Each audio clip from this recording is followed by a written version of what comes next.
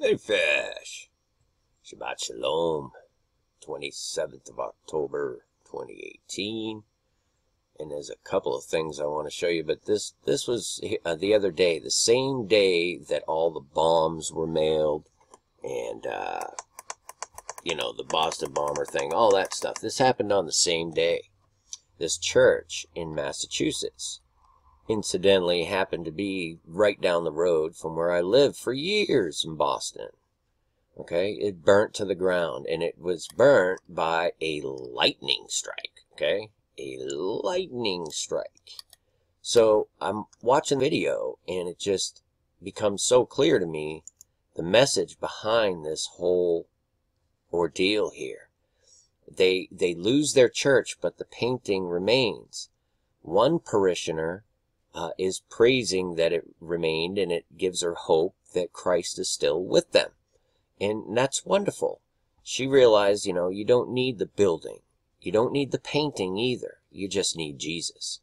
And then you go through the interviews a little bit more, okay, and they come across these other folks that their kids went to the preschool there, and, you know, so their parishioners, their kids go to a Christian preschool there. And so I'm listening, and just, you got to hear what these people say. Let me start it back here. Years. Our kids are sad. My middle son was in tears. One immediate concern, what to do about next week. The kids do a Halloween parade every year that they were getting ready for. To think of it not being in this church is tough. Yeah, but, you know, we'll figure something out. We'll figure something out. They're concerned about the Halloween parade, okay? And I get it, you know, the kids and everything, but do you get where I'm coming from here? A lightning strike burns the church to the ground, but preserves the image of Jesus, okay? Now, to me, it's like, hello, you don't need this building. You don't need this painting. You folks need to get together with Jesus, because it's obvious that these folks are so sadly oblivious to the reality of this world and what they're bringing their children up into. It's just so sad. But do you see the message here? I mean, that's kind of crazy. And like I said, it's in a town, old town, north of Boston. I know it well. And so I'm checking out a little bit about the town, Wakefield. It's a cool little town, you know, but it was originally part of Reading. And then this man, Wakefield, came in and built a big factory. And his name happened to be Cyrus Wakefield, okay, in 1856. And I realized that that was 162 years ago, which happens to be the exact amount of games that are played in a baseball season.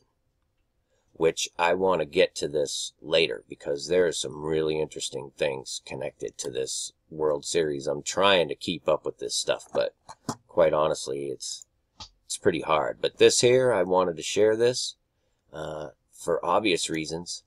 You don't need the church. You don't need the pictures and the images or the trinkets. You need Jesus in your heart. That's all.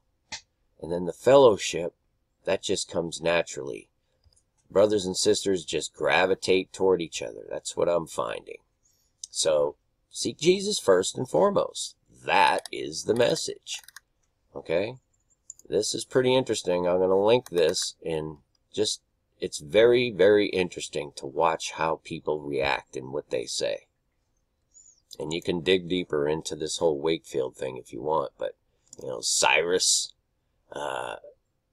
the Great, Cyrus Wakefield, you understand?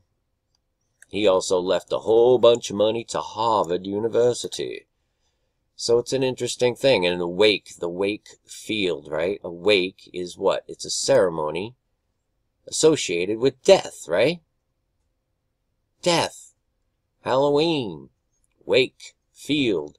Made me think of a cemetery field. So all I punched in the start page was just a field, cemetery, wake, and check out what I came up with. There's a place in New York called Potter's Field.